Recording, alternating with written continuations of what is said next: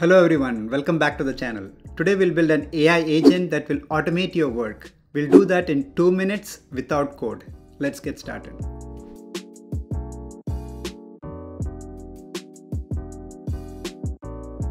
Before we start building the AI agent, there are two aspects of AI agent that you need to know about. One is the AI agent itself, which we discussed in the last video. I'll leave a link somewhere here so that you can see it. So AI agents use LLMs as brains to plan out and carry out actions on your behalf. Now that's one aspect of AI agents, that's single AI agent. But usually to carry out a useful transaction, you need multiple AI agents and they need to work with each other. And that's what is called as orchestration and a key aspect of AI agents to be useful.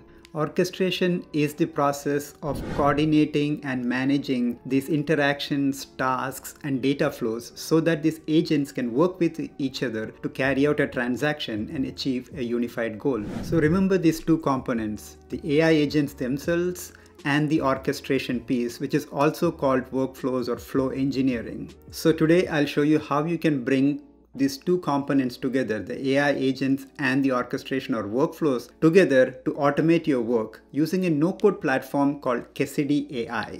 So Cassidy is a no-code platform, as I said, and it is free to use for the initial around 3000 credits. So you can also try it out and follow along. In Cassidy, what they call agents as assistants, and you can see a bunch of assistants here. And one great way to look at how agents will look in the enterprise, as I was talking in my previous video, you can have agents for your different departments, organized groups within the organization. So you can see the agents here, like a sales agent or a marketing agent, and you name it. There are agents across the groups, and then you can actually choose one of these here. Let's say we're choosing an RFP response assistant, and it basically will go ahead and ask you a few questions, and then based on your organization you can answer these questions, and then when you press continue, it will create an agent. So in the interest of time, let me show you one of the agents that I built. Maybe I'll show you two agents I built, and then we'll see how they can work together to carry out a transaction, right?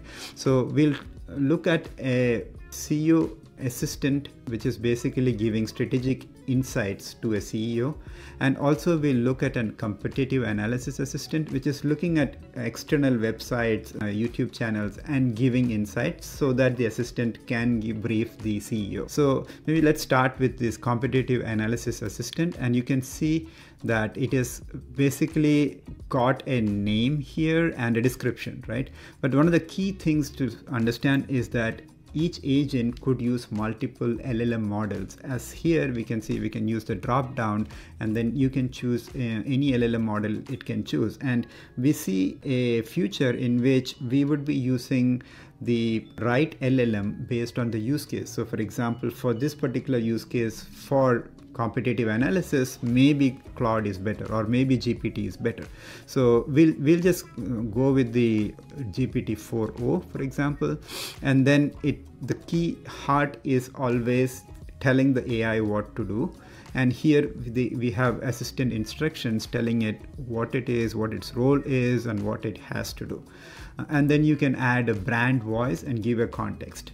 Within Cassidy, the way to give knowledge which can be shared across agents is using a knowledge base. So I given it some knowledge base here by giving it data from my website.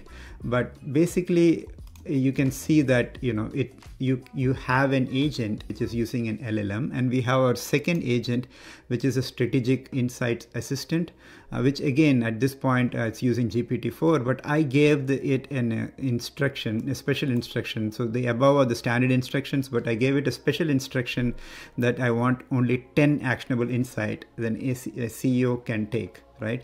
So based on this, we have two assistants now, and as I said earlier, the workflow is what enables the coordination of these agents.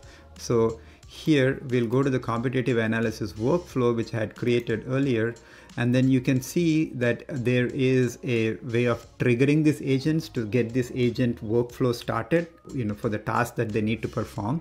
And then we're given it the first agent, which is to perform the competitive analysis. And then we have the second agent, which is generating the insights. Also, we have given one competitor YouTube channel to analyze. And so it's here. And so if we go to run and then just give it a prompt, it will start running the workflow and go and look at each of this competitive analysis. It will perform the competitive analysis. So the first agent is running, and then after some time it will run the second agent. So in the interest of time, let us look at one of the previous agents, the previous workflows that it had done.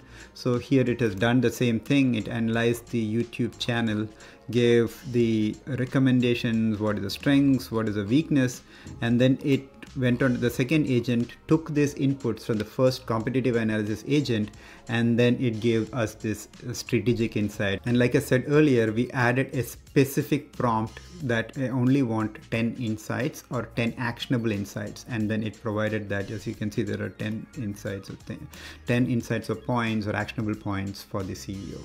So there you have it, 2 AI agents we built, and then we orchestrated them in a workflow to provide useful insights.